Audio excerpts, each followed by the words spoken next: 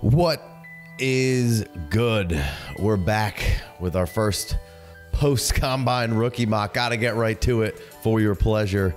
Our guy Jason turned around that combine reaction show in a night and going to try to turn this one around. So boy's probably sleepy, but normally sleepy anyway. So shout out to him. Austin back in the house. Good to see you, man. It's been a minute, but here we are. We're ready to crank some episodes out. Yeah, man, ready to roll, man. I'm happy to be back. It's been a minute, man. I was in Fort Lauderdale. I was in Vermont, snowboarding, just visiting some college buddies, just getting after it, man, just having a good time. But it is good to be back here, man. We just had the NFL Combine, and what a weekend it was, man. It was awesome for content purposes. I think if you have a 2024 first, man, you're pretty happy. I think stock up for the most part. Would you agree, Casey? Oh yeah, that's what I led off the combine reaction show with. Was, the biggest winner was you out there. So I agree. Yeah, stock up on some values of your draft picks. I feel like overall pretty good showing for everybody. Nobody got really terribly scared off outside of a few guys, but I'm sure we'll talk a little bit about them in this draft. So, you ready to roll? Yeah, man, I'm ready. I got a lot of guys I want to talk about today. So we just finished this mock. This will be a lot of fun. Yeah. So this is a Superflex tight end premium 1.5 3-round rookie mock. We did it with the patrons. So I'm going to read off 6 at a time, and we'll kind of talk about it. 6 at a time, kind of talk about it. So let's get into it. All right. So right off the rip, 1-1, Caleb Williams. 1-2, Marvin Harrison. 1-3, Jaden Daniel. 1-4, Drake May. 1-5, Malik Neighbors, and 1-6, Rome Odunze. That's pretty right on the nose with the 6 guys. You can kind of vary them around. Your thoughts there? I know you're probably swapping Neighbors for Daniels or May, right? yeah, you know me pretty well, Casey. I still, to this day, I still have Marvin Harrison Jr. as my 101. I'm perfectly fine with Caleb at the 101. Not gonna argue, not gonna complain about that. I actually recently updated my Dynasty rookie rankings. I just put them up on Twitter like 10 minutes ago. We're recording this at like 9 o'clock at night my time. So just want to state that I actually switched Drake May to my QB2. I have Jaden Daniels now at my QB3. It was always close. I feel like Drake May is going to have a more successful NFL career and more successful fantasy career when it's all said and done, right? I get Jaden Daniels' upside. I get it. I like Jaden Daniels. Just want to throw that out there that Drake May is now my QB2. I saw him go as the QB3, and I don't necessarily have a problem with this. I think they're still in the same tier. Just wanted to let y'all know I did update my rankings. And yeah, man, Malik Neighbors here at the 105 feels like a value. I'll tell you what, landing Rome Odunze, who I am still infatuated with, right? That's never going to change. He's still my wide receiver 3. Love Brian Thomas Jr. Love that we saw him get stock up, just improve his draft cap, improve everything, make a little bit more money. But Rome Odunze is still my wide receiver 3. And for him to go here at the 106, man, I'm not saying it's a value, right? Because I think this is kind of where he belongs, but it does feel like a value. Would you agree, Casey? Yeah, no, I mean, I tend to agree. I was Rome over Neighbors for a lot of this process. I can give him neck and neck status at this point. I got to concede that Neighbors is right there, but I love Rome. The 1-6 here. Yeah, I mean, you're so good, such in good shape from 1-6 to 1-7 all the way down there. I don't think you can really fuck it up too bad, but yeah, Rome at 1-6. It's a value, but it's kind of that's basically how it's going to go. You might even get him at 1-7. So yeah, oh yeah. But so you would have taken Neighbors at 1-3, and then I can Daniels at 1-5 or Odunze over any of those quarterbacks. I got Malik Neighbors at the 103 still. I have not moved. I refuse to. I refuse to change Malik to the 104, 105 range, man. He is locked in at 103 for me. Drake May comes in at 104 in my rankings. I actually have Rome at 105 just in front of Jaden Daniels. It might be a little rich for some people. That's how much I like Rome. It's not even a knock on Jaden Daniels. I just like Rome that much. Again, Jaden Daniels at 106. And then I have 107. Not to get too far into my rankings, but 107 is where I have Brock Bowers. Yeah. So I mean, I think that's, you know, fairly standard. I'm okay with you chopping up really that first 7, however you kind of see fit. I do like seeing maybe the quarterbacks go 1-3 and 1-4. I like both of them. I can get down with May over Jaden Daniels as well. I like May's got some pretty solid rushing upside himself. It's nowhere near where Jaden Daniels is, but it can't be discredited. I think I've watched some Daniels tape and I've seen him miss stuff just like I've seen May miss stuff. I just happen to prefer May a little bit over Daniels. I will say that quarterback is the time I spend the least amount of time evaluating that position.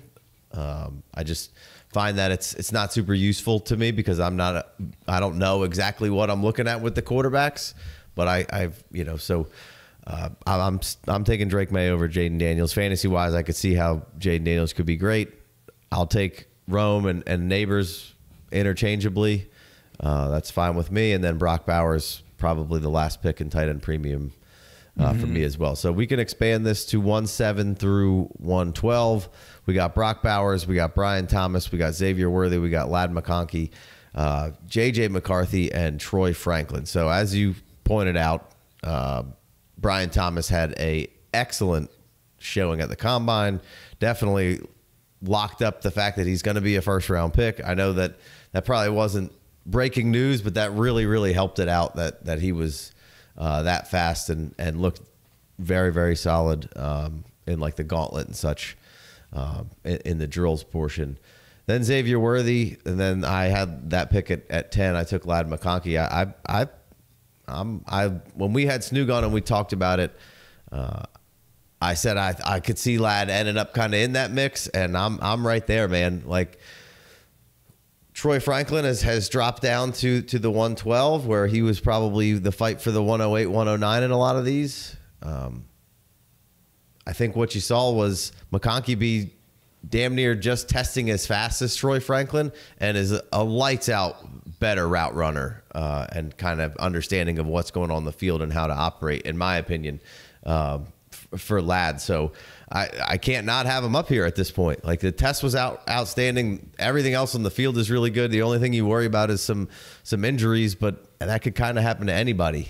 So I'm not really it's not like he tore each Achilles and you're worried about that. You know, he did miss some time, but man, when he's out there, he is a technician. So I got Ladd up there.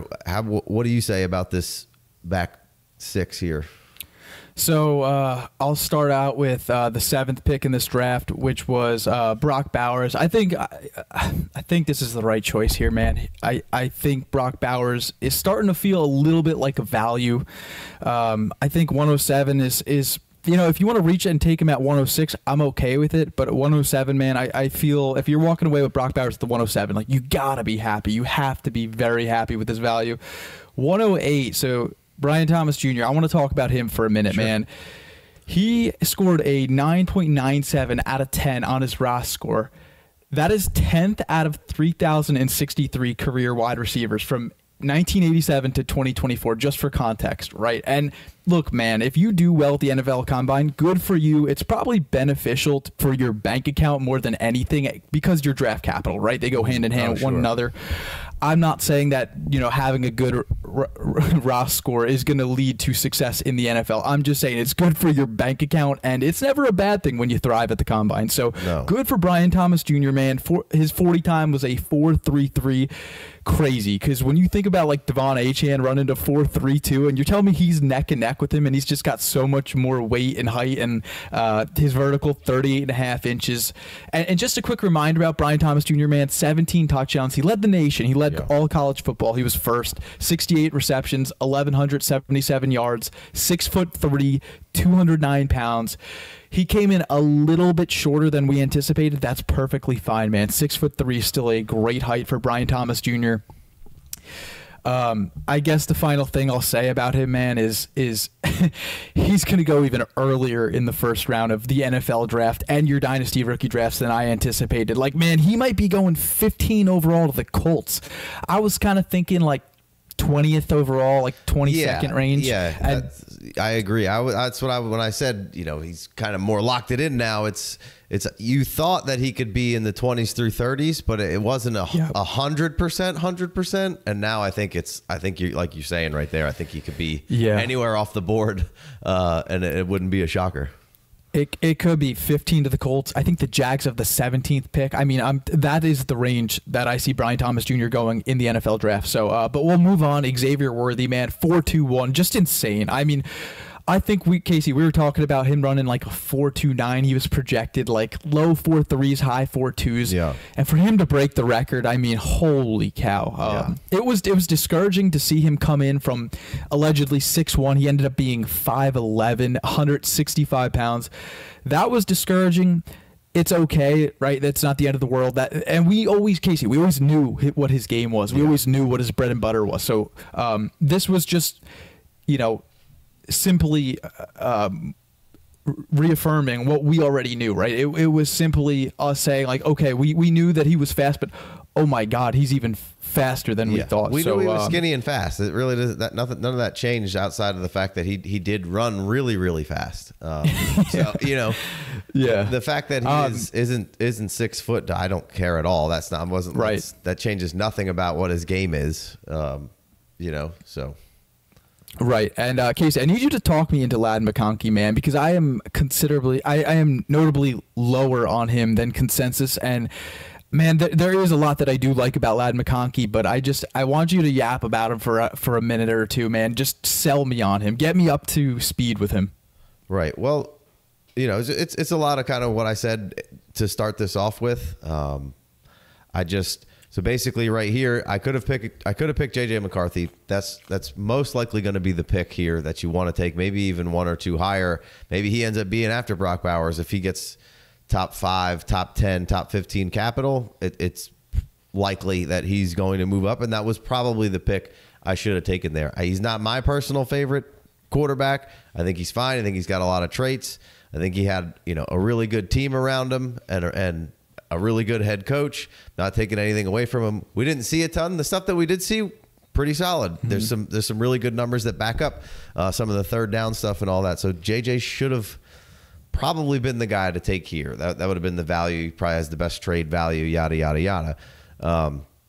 But I really just wanted to take Ladd to just cement it, to put him up here on this podium, because this is where I think he belongs. Like Troy Franklin was up here, and we know Troy Franklin's really fast, right? So that would have been the next guy that we were talking about all before the combine, right? And I don't think really anything necessarily happened to not have Franklin in this race. I think we just had some other guys kind of get up to speed with him. And so their 40s are fairly identical, and we weren't sure what the vertical speed of Ladd McConkey was when we kind of talked about it. Although when me and Snook talked about it, both of us said probably a better vertical threat than he gets credit for. And now that's kind of proving out right there with at least some speed or confirmation bias, as we talked about a lot from the combine. That's what it's going to give you. You're going to get a lot of confirmation bias. Oh yeah. And I like Ladd coming in, so maybe that's some of that right here. But basically, it comes down to, if they're fairly equal in speed, which I think Franklin's faster on field speed than he ran in the 40 there. I think he's even faster, which even what he ran was really good, but I think he's a little faster than that. But then when you get to all of the other things, if Ladd's at least close to as fast as he is in a straight line, like his route running ability and techniques are far superior to what Troy Franklin is putting out on tape, in my opinion. And I don't think Ladd just has to be solely in the slot either. He played a lot of outside already, and I think he can play outside. You'd be in today's game, there's not that many guys, especially with the frames that were coming in and how they're working. Like, yeah, you get that. How much do you want to move Brian Thomas around? Probably, maybe not a ton. We'll see what fits his skill set. But Ladd, you'd be silly not to move that guy around. You'd be silly not to move Xavier Worthy around. Like, yeah, you can put him outside a little bit here and there, but you should definitely have him in the slot and in motion. So that's really what it comes down to for me. I feel like the nuts and bolts of Ladd McConkey's game is very, very tight. He's a technician. There's not too many routes that I don't think he can run. There's not too much I don't think he can do. And then the testing was really, really solid for him. So I'm throwing him in there and throwing my guy a bone here. Right, and it felt like stock up for Ladd McConkey right? Of course, after his NFL Combine performance. We got J.J. McCarthy here at the 111. So in my rankings, I have him at the 204. Man, here's what I'll say about J.J. McCarthy. I get that we're doing a Superflex Dynasty rookie draft. I get it. Maybe it's just me being a little arrogant. I'm just going to simply fade him regardless of, position value. I can't get on board with this, man. I can't take him here at the 111 personally. I just can't do it. I don't think that he's quite good enough to be even in the same tier with some of these guys. And I can understand the logic of, people may think I'm foolish here. I get it. I just don't agree with JJ McCarthy being here, man. This is another guy I may be notably lower on, and it's okay. He's someone I'm okay with missing on. I cannot get behind it. Like, I had the 12th pick in this draft, the very next pick. I drafted Troy Franklin here, and 100% I'm taking Troy Franklin over JJ McCarthy personally, right? Probably there's a few other guys like Trey Benson who goes at the 201, man. I'm gonna take him seriously. I'm right there. Like, I have Trey Benson at the 110 in my rankings, and I have JJ McCarthy at the 204. I can't get behind McCarthy, and a few of these quarterbacks, I don't think they're gonna thrive in the NFL. And this is just my opinion. My rankings are gonna change, man. Like, this is not set in stone. I still have more research to do. The combine was great, it was beneficial, but this is a long process, man. We still have the NFL draft. We have a lot more. So my rankings are going to adjust. Consensus rankings are going to adjust. But it's great to see, just all these different opinions, all these different thought processes. It makes it fun for me, man. It makes it a lot of fun. That's what this is all about. If everybody had the same rankings and opinions and fields, we'd never get anything done. It would just be a sterile ass. Everybody had all the answers. Everybody's trying to find that cheat sheet with whether it's something on film or some stats from the combine and some analytical data and metrics and stuff like that. And there are some things that can help qualify you for things to have a better chance, but I don't know that there's any one cheat sheet that says, hey, this is absolutely how this goes, because I don't think anybody, once they figure that out, it's probably not gonna be all that much fun. So I mean, I guess really at the end of the day, if you have hate in your heart, let it out. Just let it out, buddy. But I feel you. I kind of said the same thing about McCarthy in a different way of, like, he's just not, I don't love him. I'm that lower on consensus. But the idea being, you probably should draft him here because to 9 or 7 or 8 of other people in your league, the quarterback position's pretty scarce, especially QB2, QB3, and some people love this guy. A lot of people, and the hype is building. So those are all positive things for his value. So I'm not scared to necessarily take him. I don't know that I'm going to move forward with him, but the value I think will be really good. I think he's probably more valuable than at least Ladd McConkey at this point, and probably Franklin as well, and gets that draft capital in the top 15, 18, then wheels up for value all day long. So, and that's, always part of the equation. You got to know that as well, that, hey, this is knowing what the consensus is and where the value is, and knowing where your rankings are very good things to both have a really good understanding about, because really at the end of the day, we're just trying to play the value market of this whole thing. Or at least, I shouldn't say everybody, but most people are looking to play the value market, and it just leaves you in a good position to be able to be liquid and kind of move around a little bit. But you got to be willing to be a wheeler and a dealer to get into that. If not, then just don't draft him, because you don't want to deal with the trading. Understandable. So let's keep it moving. You got anything else to add before we move on here? No, man. Start us off with the 201, right? All right. Yeah. 201. We got Benson. A.D. Mitchell, another big, really helped his stock out here. Marshawn Lloyd, Jonathan Brooks, Bo Nix, Keon Coleman. Those are your next 6 off the board. You started hitting on a little bit on Trey Benson. This is where we're going to get the big run of running backs. In the combine, I think we had Bucky Irving and Estime get a little stung, but other than that, we had Wright rise up, right? We had the Louisville guy whose name's escaping me. It's somewhere on here. Garrido, I believe that's how you say it. He's now going to bounce up and potentially, if he gets draft capital, like he's going to be a buzz. He gets draft capital, he's for sure going top of the second round, where the rest of these running backs are going. So running back kind of balanced out. I felt like Corum didn't really hurt his stock a ton, but he didn't do anything crazy. So running backs stay pretty neutral here, and if you want some, this is where you're going to come to get it in the second round. And right in the top 6, we had 3. Would you move any other of these running backs up that got drafted behind Benson, Lloyd, Brooks?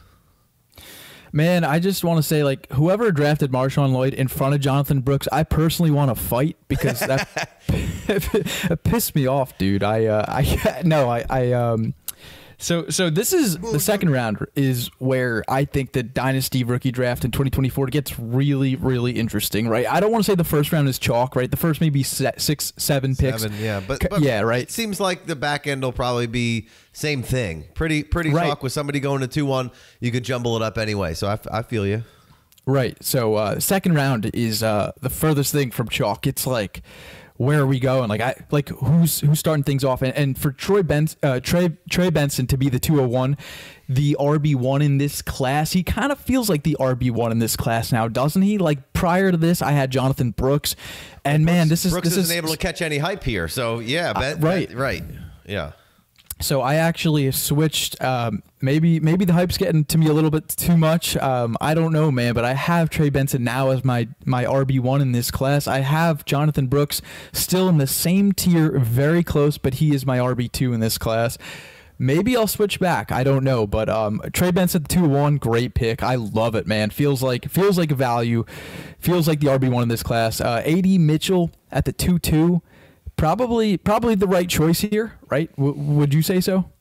Yeah, I'm kind of 50-50 on Mitchell. I wasn't indifferent, I guess. I wasn't real gung-ho one way. If he fell to me, I would take him, but I wouldn't be reaching up to grab him per se. And then obviously just had a really, really good showing at the combine, really tested off the charts, and gives you that bigger size, more prototypical guy. You get a lot of different flavors in this draft from the wide receiver position. And Mitchell gives you a little something different, but shows the vertical speed there that you weren't sure how fast he was, and he's fast.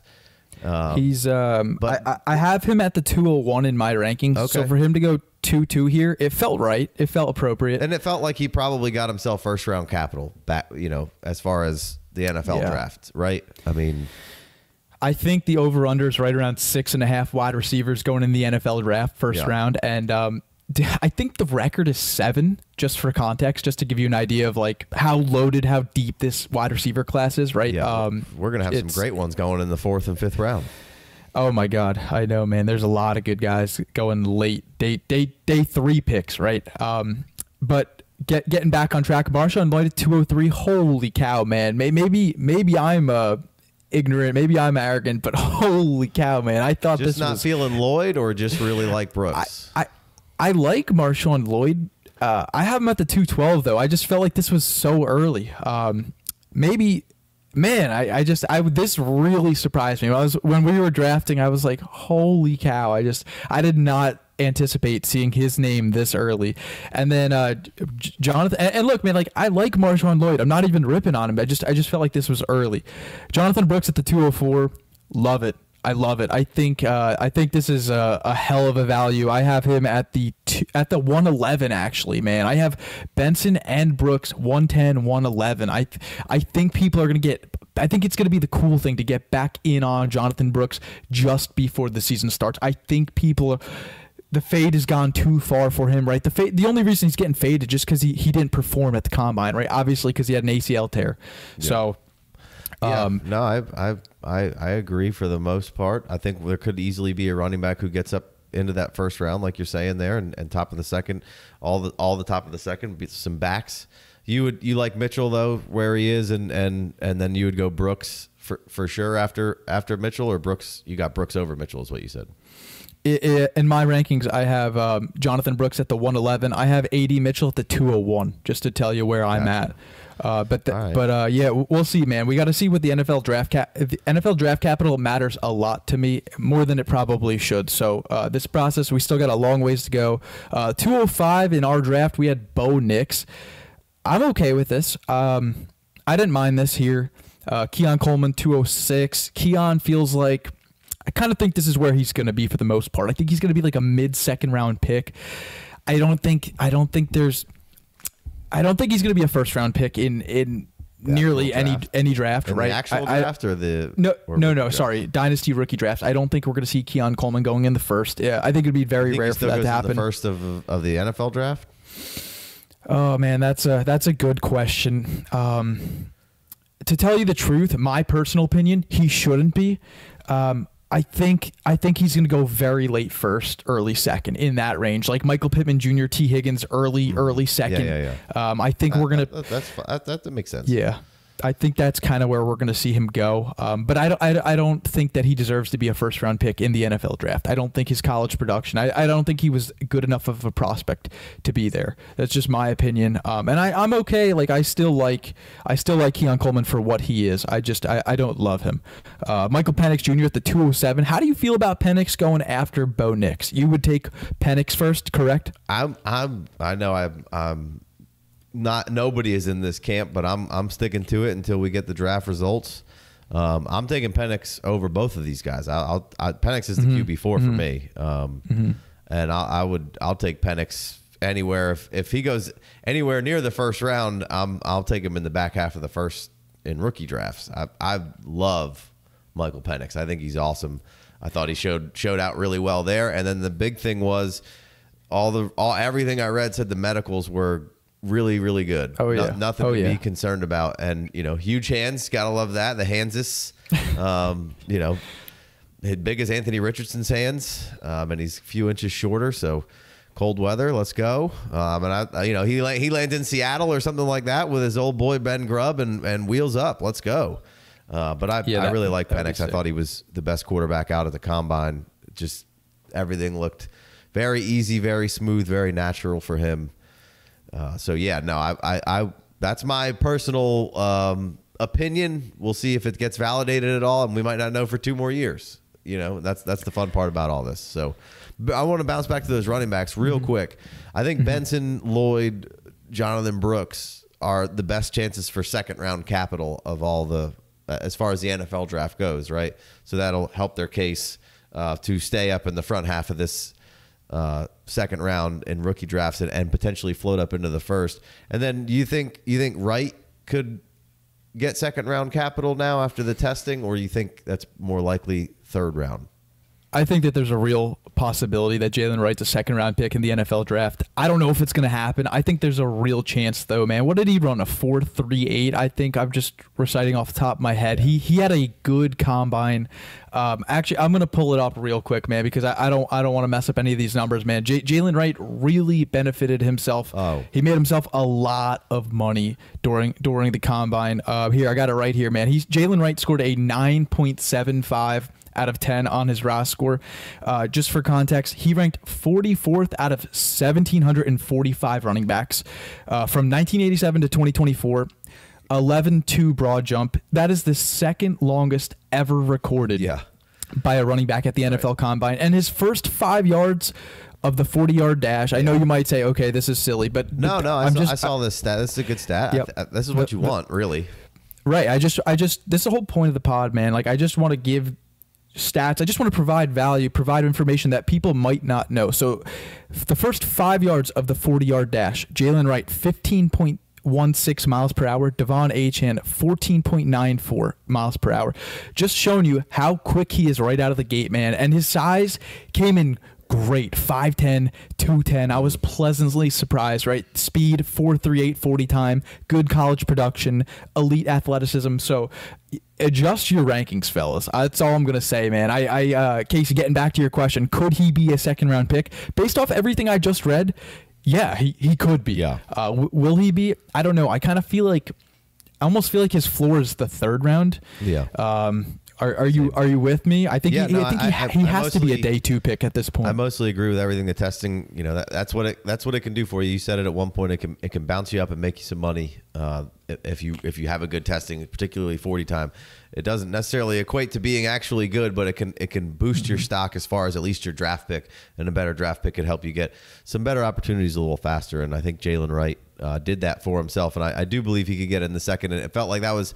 I'll read these because we've already been in them a little bit, and then I do want to bounce back a hair. So, 2.7 Penix, 2.8 Wright, 2.9 Corum, 2.10 Jadavian Sanders, 2.11 Bo Allen, and then 212, Mr. Austin here taking legit here at the 12 mark. So to bounce back to all that real quick, I think Wright was a really good value right there at 2.8. I can't necessarily who I would say I would take in front of him at this point, or who I would take him in front of, but it just feels like a really good value after what he put down. Was kind of a sleeper no more. Me and JB did a little episode about Wright, and everything that popped up on that combine testing was exactly what pops up about him when you watch him on tape. So when those things combine and look the way they do, that's always a really good sign. And then I saw somebody today on Twitter comp him with the RAS score and everything of Tevin Coleman, and then people were kind of bummed about that. That is not a reason to be bummed out. Tevin Coleman was fucking awesome for a couple seasons there, and got banged up, and but if he can come out of the gates sort of like a Tevin Coleman or better potentially. That would be awesome, because there was certainly some juice to being able to trade Tevin Coleman and/or win with Tevin Coleman at certain points. So it's from a guy from nothing and a bad running back class. All of a sudden, we got 4 or 5 that we feel pretty good about, and then there's a couple of really good shots here we'll talk about in a minute. Keon Coleman, I know I think what he didn't necessarily help him bounce up like maybe Leggett had a good combine, and Tez Walker did too. Didn't really help him out in this draft. This is one sample, but Tez Walker, I feel like, was somebody people were high on, and he was kind of trending down, and maybe this combine could have taken him kind of back up. Didn't seem to here, and we can talk about that in a minute. But Keon Coleman didn't have a super excellent combine, at least from the 40 perspective. But then when you did all the drilling and all the miles per hour, he was one of the fastest running the actual routes out there. A lot of seconds and thirds and fourths on the GPS tracking of how fast he was running his routes. So I think Keon Coleman taking at 2.6 is a really, really fun stab in the second round. Like he could be a absolute monster, or he could be, everyone wants to compare him to N'Keal Harry, because they have some similar contested catch red flags, which is kind of where the analytical contested, they got burned by Harry, and then they're like, how'd we get burned here? How was these contested catches? And son of a bitch, we should have seen it coming. But I thought there was better parts of Coleman. Ran a 20.8 mile per hour speed in the gauntlet. Like, that's ridiculous. Yep. Like, absolutely ridiculous. So just the 4.6 isn't great, but that he doesn't really show you that initial just run down the field speed potentially all the time. But the fact that he can't separate, I don't know. It just feels like he needs to be developed a little bit, and he could be really good in the right system, which is really what a lot of this comes down to. Where do you go? Who gets to hone you and shape you and mold you, and who's throwing the ball to you? And Keon Coleman at 2.6.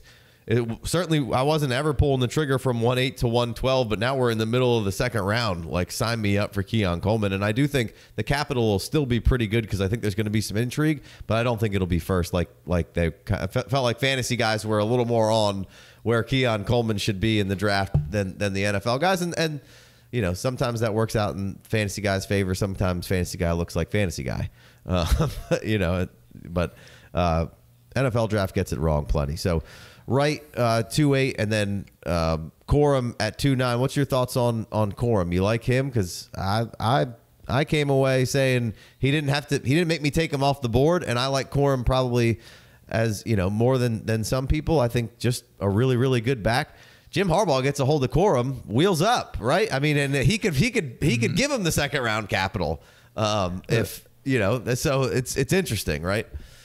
That would be crazy. I know people have been talking about that for, it feels like weeks now, but oh my God, Blake Corum, taking over that Austin Eckler role in Los Angeles, paired with Harbaugh and Herbert. Dude, talk about just a complete 180 to his dynasty value. He would shoot up rankings. I have him at the 210, so he went 2.9 here. I think this is about right. I'm cool with him going here. I like the pick, man. I mean, what did he have? 27 touchdowns this season, rushing touchdowns. The second closest in college football, 21. Just absurd, right? Like video game type of numbers from Blake Corum this year. And he wasn't the most efficient, dude. Who the hell cares? When you have 27 touchdowns, you got 27 touchdowns. Like hats off to Blake Corum, man. He had a hell of a season, and I'm just happy for him, happy for Michigan. I think the value here is appropriate though, Casey. And going back to what you said before about Keon Coleman, I think you nailed it. When you're talking about the gauntlet, you took the words right out of my mouth. He had like 20.5 miles an hour speed during the gauntlet, man. It's the 40 does not matter that much at all to me. It's the in-game speed, right? The actual game speed. And that's what you see. I think that's a more accurate representation during the gauntlet. And for Keon to do that, holy cow, man. Yeah. And I'm with you, man. At the 206, like I have Keon at 2.2 in my ranking. So 2.6 here. I didn't even realize I was that bullish on Keon, but it's you taking that stab. These are dart throws at this point, man. As we get to the mid to late second, it kind of feels like a lot of dart throws that we're taking, right? We're not nearly as sure about these prospects. That's why we're taking them later. And Keon, he's far from polished, but he can get there, man. He's only 20 years old.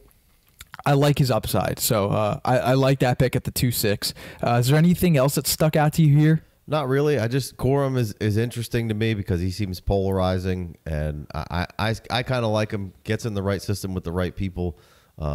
He wasn't slow as some people were making him out to be, I think. And when you did, and I said a lot of this stuff. If you listen to the combine reaction, I said some of this, but when we put up the drills next to each other and they ran the side by side with Corum and Lloyd's drills were way faster, but Corum on the field running those drills was just 2-3 steps ahead of him when they're simulcast. So that's things that some of those drills maybe aren't necessarily, or some of the testing isn't accounting for, but when you watch the drills you can kind of see that, just sort of like with the Keon Coleman, like we were just talking about. I stick with Jatavion Sanders as my tight end too. He didn't test outstanding, but then when you saw him on the field drills, smooth as butter out there doing what he does. They're certainly not going to get in there and block a ton. He's the new age tight end. He needs to get somewhere that's gonna fit to what he can do and use him as sort of that receiver. But I stuck with Sanders there. And then the other running back that went here, Braylon Allen, also very polarizing. To some is the RB1, or at least was the RB1 at some point. And we got him here at 211. Let's just get our thoughts on these last two guys, Allen and Leggett here at 12. Right. Braylon Allen fell. I don't even know if he fell, but he is my RB3 in my rankings. I have him at the 2.6. So for him to go to the 2.11, man, I thought this was a great value. I was sitting there at the 2.12. I was like praying to God. I was like, dude, if Braylon falls to me at the 2.12, like I never anticipated that. He's starting to feel a fade. I feel like the fade has gone too far for Braylon Allen at this point, man. Yeah, like it. His college production. I mean, dude, I've said this so many times on the pod, like, balling out at 17 years old, crushing Ohio State at a true 18-year-old sophomore. I mean, dude's going to play his whole rookie campaign as a 20-year-old. I mean, his college production is absurd, like 3,400, 3,500 career collegiate rushing yards, 35 rushing touchdowns. Dude, I threw up a picture on him the other day on Twitter. At 17, he just looks like Arnold Schwarzenegger times 10. Like he's someone, again, like I feel like you have to take a stab at him. If he falls to the 2.11, man, you have to be overjoyed. You have to take the chance on Braylon Allen here at the 2.11. And I want to say something real quick about the running back class. I think they got way too much hate, man. I think people are starting to get back in on this running back class a little bit more, right? I think they're starting to say, hey, we got 3, maybe 4 competent running backs. Like, maybe it's Braylon Allen, maybe it's Jalen Wright, maybe it's Jonathan Brooks, Trey Benson, maybe even Marshawn Lloyd, right? Blake Corum. Like, these are all the names that I'm like, okay, I'm cool with throwing them on my roster, man. I'm cool with taking a shot at these guys, right? I think that they all got a clear path to succeed as long as they get the draft capital and the landing spot. And then there were a few other guys that, we had Audric Estime, we had Bucky Irving. It seemed like, stock down, but there's still time, man. There's still time. We got the NFL draft. We got the most important thing. But Casey, to touch on the last player, who did you have? Was it Xavier Leggett? Yeah. Right. Xavier Leggett. I didn't necessarily, my opinion didn't really change a whole lot on him. He was actually one of the few guys that I felt like I really didn't, I think he's kind of placed appropriately. What about you? Yeah, I mean, there's not really a whole bunch of guys that I could see taking him over at this point. But I do really like him. I think for me, the point is, I mean, and we'll hammer this home a little further as we get into the next 6 picks, but you know, we're at 212, and I think I could go all the way to 3.6, 3.8 and be, you know, feel like I have a pretty good guy to take here and some good dice to roll. And I'm sure some of those guys will swap out for other guys as this process keeps going, because I'm not going to sit here and tell you I've watched every bit of tape and know every little thing about these guys. It's still a process. We just got one more little piece of the puzzle here, but I think Leggett really had a nice combine showing. He looks insane in the underwear Olympics. I thought he was good on the drills. He came out and ran fast. People aren't going to like the 5th-year senior and kind of breakout stuff. That's fine. That's what's keeping him down here. But the build and the type of things that he can do, he's a game breaker, man. Well, he is his games where he goes nuts are insane, and some of the he makes some of the craziest plays out of all these guys out here.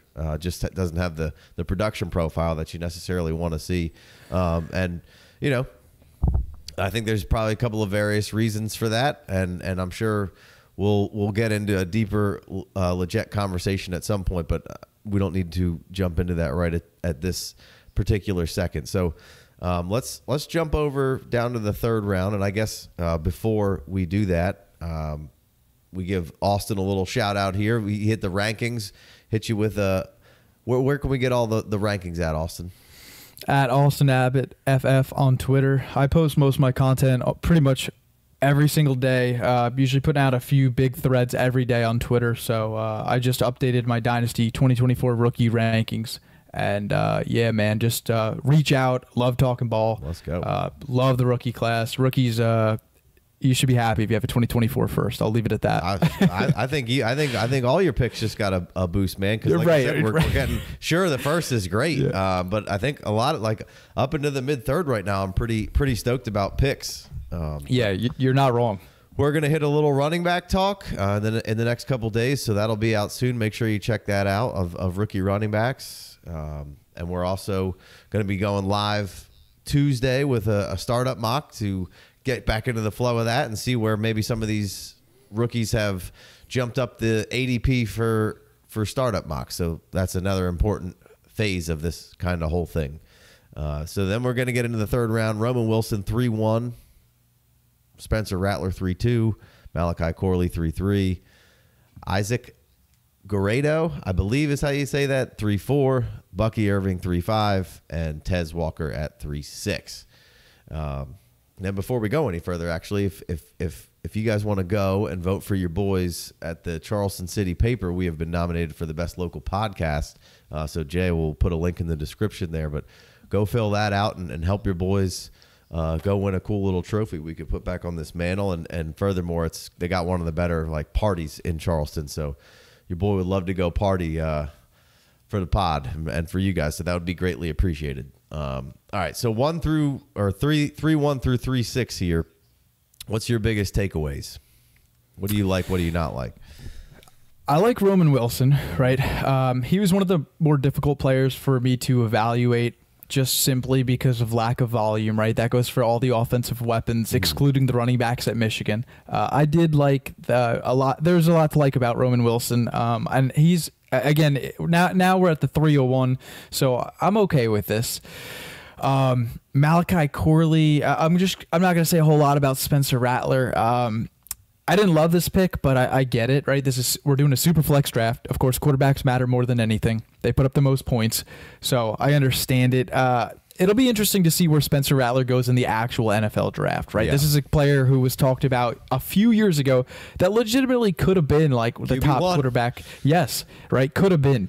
What could have been and just never ended up getting there. The 3-3 Malachi Corley, the Yak King, the self-proclaimed Yak King, right? A lot to like about Malachi. Sure. Love him. Very talented. Love that. I love his size, right? I know obviously gets comped to Deebo Samuel. No, he's not going to end up being Deebo Samuel, but yes, he can still succeed at the next level. Sure. I don't even necessarily know if his upside, the best version, like a 10 out of 10, everything falls the right way. I don't even think necessarily that Malachi gets to Deebo current level, right? I just being completely blunt, completely honest with y'all. Sure. And I like Malachi, right? I don't want to come off as I don't like him. But to take him at 303, I was cool with it. Didn't mind it. The biggest riser in this entire process, I felt like from the combine, just in terms of ROI, had to be Isaac Guerendo. He had to be. He just, man, it felt like he almost came out of nowhere, probably right? A little higher even than this. So yeah, I agree. Yeah, certainly, mostly out of nowhere. Like I certainly hadn't watched tape on him. I've seen some tape on almost all the other running backs drafted here except for him. I had to go watch a little bit before we talked about him last night, and I still haven't watched enough to get a good grasp on him. But a big fella and tested outrageously. Yep. So yeah, certainly just getting on the map here is insane. He clearly has elite athleticism. I mean, he looked phenomenal at the NFL Combine. Hats off to him, man. Good for him. He goes here at the 3-4 and then 3-5. Someone who I really, really like a lot, and I'm trying to not get too bent out of shape over the poor Combine showing from Bucky Irving. It's okay, man. I'm not gonna lose my mind over it. I'm not going to lose sleep over it. I'm still in on Bucky Irving. And I'll tell you what, he just feels like more of a value than ever now, right? And sure. It's nice for someone like me who believes in Bucky, someone who believes in Bucky Irving, right? The fact that I can now get him later makes me happy. And I'm not going to get too discouraged about his 40 time. I'm not going to get too discouraged about his stock being down. It's okay, man. I like the tape. He thrived at Oregon. He increased annually in basically every statistic possible. Bucky Irving was a dog for Oregon. So I like the pick here at 3-5. 3-6, Tez Walker, man. I don't want to... Let me word this correctly. I feel like Tez Walker is one of the wide receivers that is just kind of forgotten, or he's not being talked about nearly as much. And I think it's just because this wide receiver class is so deep. But Tez Walker dominated at UNC. He was problematic with Drake May this season. Mm-hmm. So to get him here at the 3-6, it's okay. Like, I didn't mind it, man. I thought the third round was pretty sharp for the most part. How did you feel? The guy when we first started doing these in December that was up near the first round, and he's all the way down here at 3-6. I think that's great value. I thought he helped himself out. He's been kind of pegged as a little bit more of a one-trick pony kind of guy. Only does a few things, but the couple things he does he does them really well. And then so now he put down some athleticism on the testing there, and now you get him in the right system and can teach him. He certainly could be a huge value at 3-6. So I think that's great. I think he could end up trickling up this board into the second potentially, but. We're at a log jam here. Somebody's got to be in this 3-1 to 3-4 range here, and it's starting to feel like where we were last year with being able to get Downs and Dell and Puka and just a good chunk of guys here. Now, really, there wasn't a quarterback that would have crushed in that spot, but Rattler potentially could be that guy if he gets a third, fourth round draft capital, then I think he'll be going in this slot all day long because there's a lot of good stuff there. He just kind of had to figure it out, and everything I've read about him is positive, and he certainly has all the tools. Crushed it at the Senior Bowl. People down there really liked him, so that's all positive stuff. So I think he will probably go in the third or fourth round most likely. Seems to be getting buzz at the right time. Mm-hmm. Always good to be rising up. So I agree with you. I like Roman Wilson at 3-1.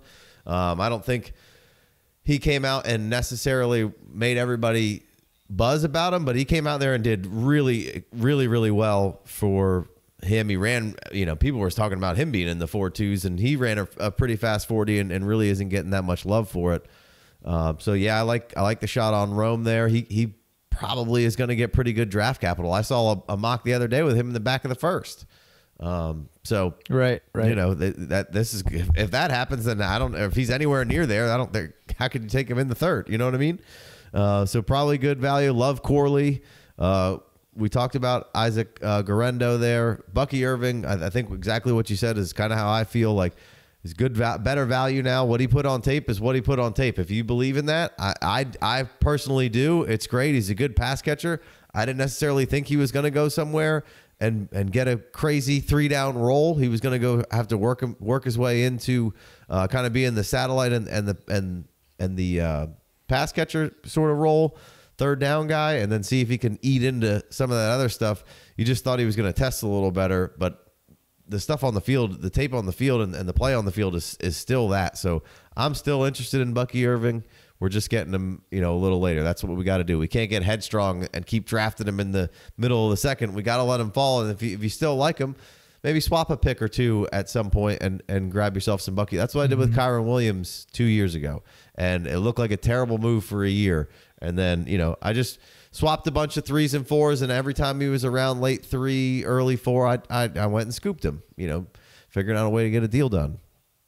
And it worked pretty well. It did work out well, this time. And then there's plenty of, things that didn't work out quite as well doing that. But, that was a good one. But you also had to hang on to him for an extra year. So, it's okay. The sky necessarily isn't falling on your Bucky hopes. It just he didn't necessarily help the class overall of pushing everybody. You had enough other people push the picks up that the Bucky drop didn't really hurt the pick values at all.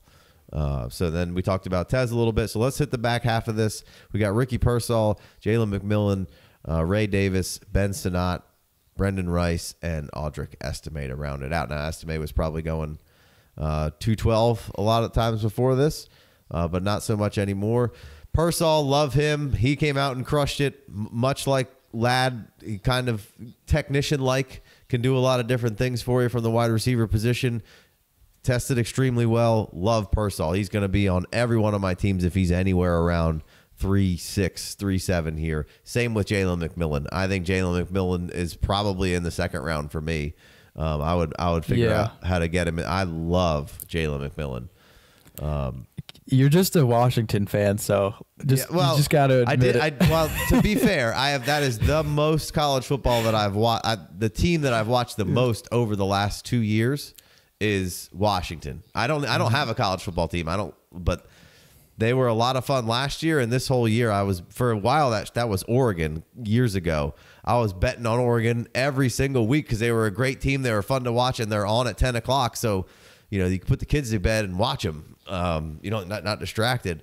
So I did a lot of that with Washington, but going back and watching the McMillan tape, I'm not terribly high. I'm not as high like some people have Polk, kind of where I feel about McMillan. I don't feel that way necessarily. I do really like McMillan. They just happen to have 3 awesome fucking guys. Rome's sick. McMillan was awesome 2 years ago before Rome was really even Rome, and then he got a little banged up this year.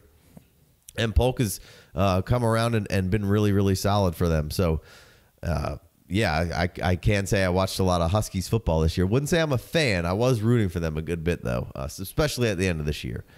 So really like McMillan. Ray Davis, haven't dug super deep on the tape on Ray yet, just scratching the surface on some of the deeper running backs, but don't hate him. Sinnott for me, probably the tight end 3 in the class. Theo Johnson doesn't get drafted, who just had a big stock bump up.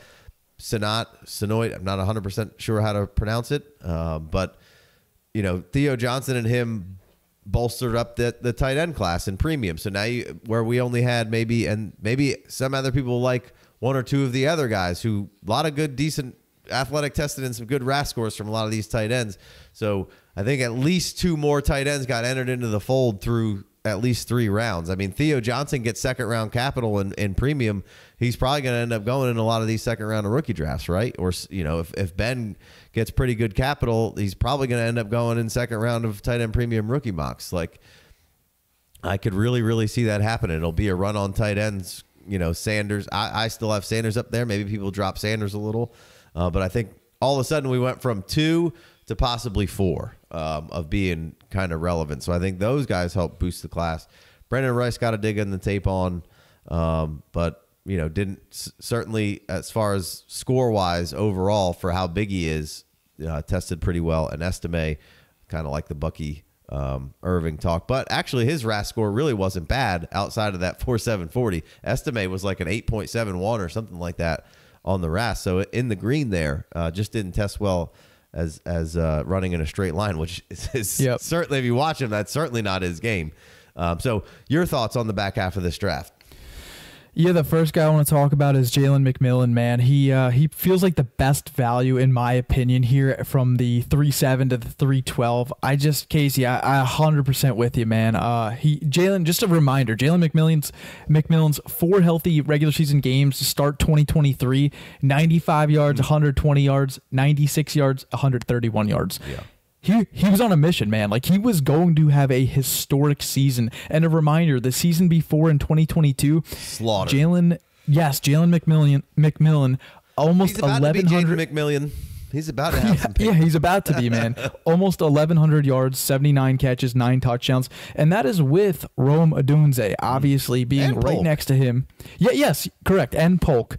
Both of those wide receivers, I'm talking about McMillan and Rome Odunze, they eclipsed 1,000 yards in 2022. It was going to happen again in 2023. Unfortunately, he got banged up, man. His size, very close to Stephon Diggs. I really think this is a phenomenal value here. What did he go at 306, 37, Yeah, 37 was it? Or 38, yeah. Oh my God. Jeez. Just love that pick. I want to touch on Audric Estime next, man. Audric Estime, 312. Holy cow, man. Maybe this felt very far off to me. I think he should be like an early third. I thought he should be a really early third. I'm just bullish on him because I like so much about Audric Estime, man. I thought his collegiate production was everything that you wanted to see and more. Casey, you nailed it when you were talking about Audric Estime at the combine. You said that he did everything well except for running a straight line, right? That's what you mentioned, Yeah. and I mean, think you're spot on, right? And it's so funny how that 40 time can deter people and just, get them all bent out of shape. It's like, did you really forget that he had 18 touchdowns this year, 3rd in college football? Did you forget that he had 1,341 rushing yards, which was 12th in college football?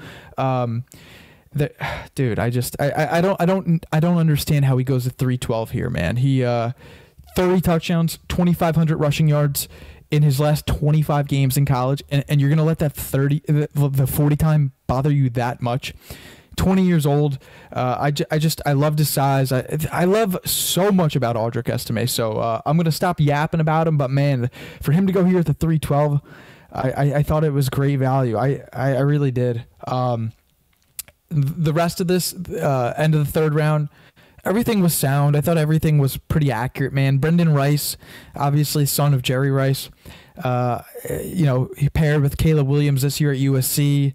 I thought this was an appropriate value for him. He's interesting to me, man. I don't know how much, if he becomes significantly more polished, a significantly better wide receiver at the NFL level, Brendan Rice, that is.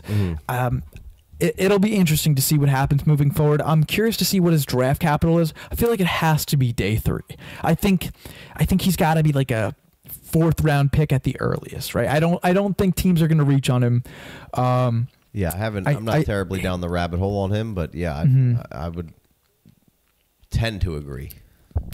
This is where it's so funny, man, because now we're like late 3rd, and this is where I think the draft starts to get ugly, right? I mean, most drafts are getting ugly like sometime in the 2nd round, and here we are towards the end of the 3rd, and I'm like, okay, like now this is where it's like obviously less appealing, right? You got Pearsall, you got McMillan, you got some still pieces that I'm definitely interested in, but I don't love Ray Davis.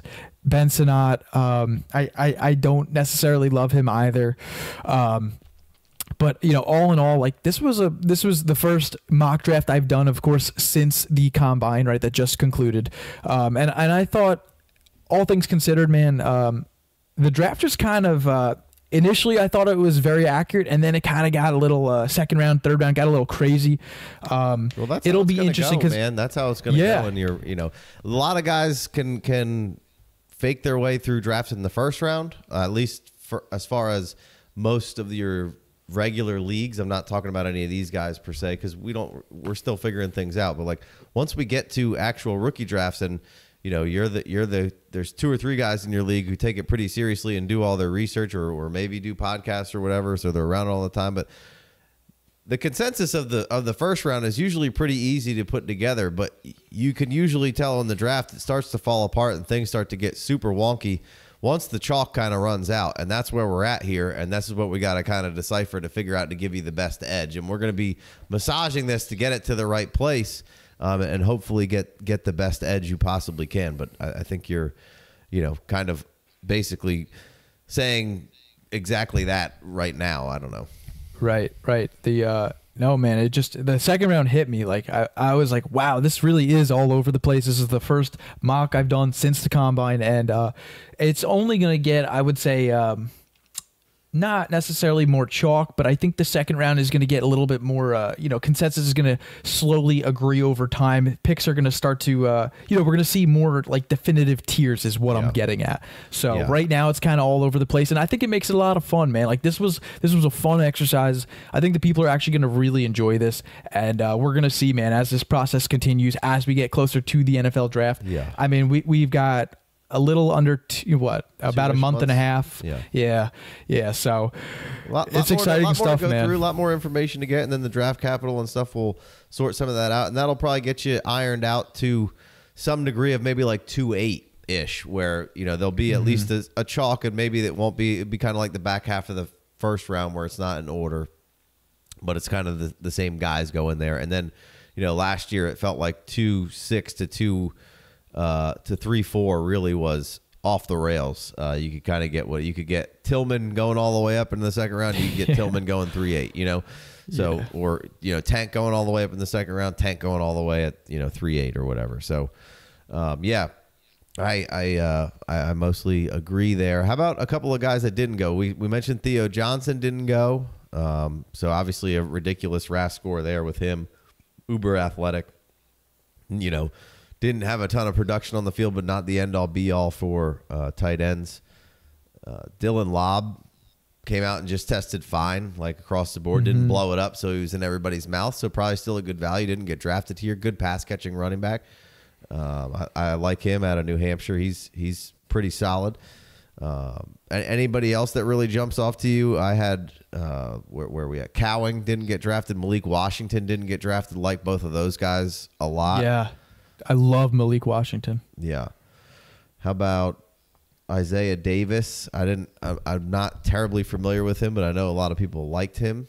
There was some tight ends here that could go either way. Any other players for you that you want to mention? I guess Jalen Polk, we briefly touched on him, but he's right there in that conversation, man. Yeah. And Malik Washington feels like the biggest snub to me here. He's oh my God, man. Malik Washington, go look him up, man. Go do some due diligence. Go do some research. Yeah. You're going to fall in love with Malik Washington. Maybe he got overly faded just because his size. It's dude, and I'm the king sizes, Casey. You know that. I don't even care, man. I don't even care. He's awesome. I love Malik Washington. He's kind of like legit there, where was that a different program? I know.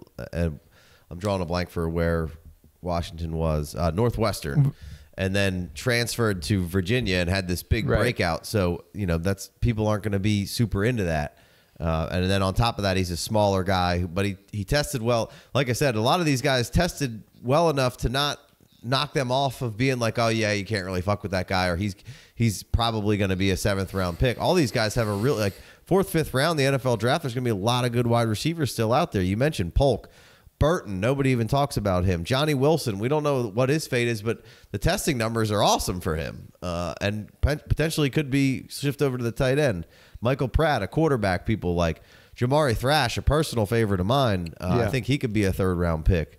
Cowing's really solid. Aeneas Smith, we didn't get to see him because he had a hairline fracture, I believe. So a lot of good stuff in there. There's Jace. Jace from Alabama. What's his last name? Jace McClellan, the running back. Yep. Frank Gore Jr. Yep. And there was one more running back I wanted to mention. I'm just out of Georgia. Yeah, your boy Milton. Yep, that's right, man. He, I feel like he got no love. I feel like he's just kind of forgotten at this point. But Casey, I want to rant about Malik Washington real quick, and then we'll get the FF out of here. Is that cool with you? Sure. Okay, Malik Washington, and this is just a personal thought of mine, man. If he went like the 3rd round to the New York Jets, I think that would be such a phenomenal fit, right? Behind Garrett Wilson, paired with Aaron Rodgers. I would love to see the Jets get a real wide receiver too. I think he could thrive in a lot of different systems, a lot of different teams. I would just love to see Malik Washington. I think he would be a perfect fit there with the Jets. But I want to talk about him really quick, man. Okay. Let me go on a quick rant about Malik Washington. He was first in receptions in college football with 110, first in receptions per game, 4th in receiving yards in college football, 1,426, 2nd in receiving yards per game. 5'9", 192 pounds, crushed in contested catch rate, 65% despite his height, right? So he's still balled out. Yeah. He had 35 missed tackles forced, which was first in college football, 3.15 yards per route run versus man, 3.38 yards per route run versus zone, 90th percentile in separation, dominated one-on-ones at the Shrine Bowl. Malik Washington's the truth, man. Like, this kid wasn't even drafted today. That is a true, accurate representation of how deep this wide receiver class is. I know we always talk about how deep this class is, but like, holy cow, man, for Malik Washington to put up numbers like that and to not even get drafted, it just shows you how good this 2024 class is. That's all I want to say, man. Shout out to Malik Washington. He's a dog. He crushed it. I love watching him. The tape's a lot of fun. Luke McCaffrey, another one, came out there and was pretty good. Yep. And good genes, good Levi's there. Javon Baker didn't even get drafted here. I don't know if he was just too far down the list and nobody saw him. But that was probably a screw up by me, because I had 310 there. I should have grabbed him. I would have grabbed him at 210. To be quite honest with you, I thought he was gone already. So I think Javon Baker's got to get drafted here. I think that's a major screw up there. What do you think? Snoog's not going to be happy. I know Snoog wasn't in this draft because he would have taken him at the 101 over Marvin Harrison. He's his biggest fan, but no, dude, I'm with you. I think that he should have been drafted. I would have taken him over, guys like Ray Davis, or honestly, I would have taken Javon Baker over Ricky Pearsall personally. I'm sure you're probably with me on that. I'm right? okay with that. I'm okay with that. I do really like Pearsall. I mean, you could move Baker all the way to, 2.8, 2.9, 3.1, 3.2, 3.4. So I think that's a screw up on our part here to not mention him earlier. But he was really, really. I was just scrolling all the way down the list of players, and he's all the way at the bottom. So probably missed him there. I missed him, and everybody else in the draft missed him. So a little bit of a whoopsie daisy there. But Kamani Vidal was a Troy running back that we got to check out. Yep. Really, really strong. But he could potentially jump up in this mix here and add another name. And then the guy from Purdue, I mentioned him yesterday on the show, Tyrone Tracy Jr. had a really good RAS score, came out, was a wide receiver, just moved over to running back. So definitely got to go check him out for the film. So those guys are on the film watch list here for me. But yeah. So a little bit disappointed that we didn't get to see where Baker goes. I feel like that was a bummer there. But anyway, anything else to add before we get out of here? No, man, this was fun. This was a lot of fun, man. This is something that's going to fluctuate drastically, right, over the next month or two. Really, not even just the month or two, just the whole off season, the summer. We're going to see the second, and I think the first round is going to be pretty close to chalk. The second and third round, man, we're going to see a lot of changes. So this is I'm just looking forward to it, man. I love the process. I love the off season, and I love the NFL draft. Again, it is my favorite weekend of the year.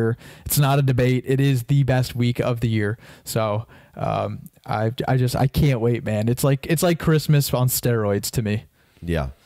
Yeah, I agree. It's a lot of fun. The offseason is certainly, in the Dynasty community, a whole lot of fun. So be sure to like, subscribe, comment below. $5 higher on the Patreon. Go follow Austin at Austin Abbott. That's 2 B's and 2 T's and 2 F's for all social media platforms. And we'll be back this week.